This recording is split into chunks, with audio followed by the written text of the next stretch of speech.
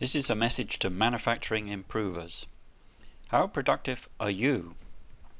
You might be into Lean, Six Sigma, Total Quality, a manufacturing engineer, an industrial engineer, or a manufacturing supervisor with a green belt in something. How satisfied are you with your productivity improvement results? Here's a back-of-envelope calculation for you. US manufacturing add $2 trillion value per year to purchases. Output per labor hour has increased about 5% per year for the last 10 years. That's an improvement in productivity of 5% times 2,000, which is $100 billion. The cost of the 300,000 improvement black belts in the US is about $20 billion. If you add other people who improve manufacturing, the cost of all the improvers is at least twice this. So $50 billion is spent saving $100 billion, a net benefit of 2 to 1.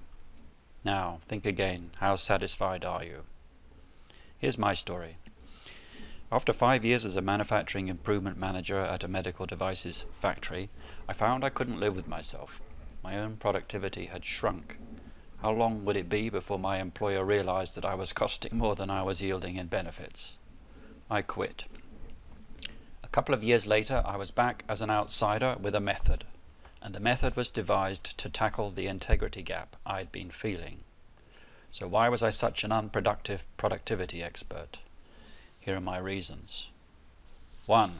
Few real improvement projects were approved. The annual project list, which was the basis of the budget, was mostly essential and urgent items, compliance, health and safety, corporate edicts. 2. Projects would not be considered without a detailed analysis of what they involved. However, to work out the details was almost as hard as doing the projects. Most such proposals were aborted, resulting in a total waste of effort. 3. Improvements driven by a strategy. If your strategy is lean, where does a plan to move stockholding from distributors to the factory fit? Such a strategy approach focuses effort, but also blinds you to possibly more worthy improvements. 4. Your voice is not heard. After a few years in the job, your authority dwindles and you become invisible to the decision makers. Perhaps this is because they hired you to make things better, and you get ignored because you have not appeared to make things much better. To overcome these failings, you need an approach that takes a fair look at everything, quickly assesses project value, is a part of the decision making, and focuses on the most result for the least projects. Working as an outsider makes your client really look for benefits far in excess of your cost to them.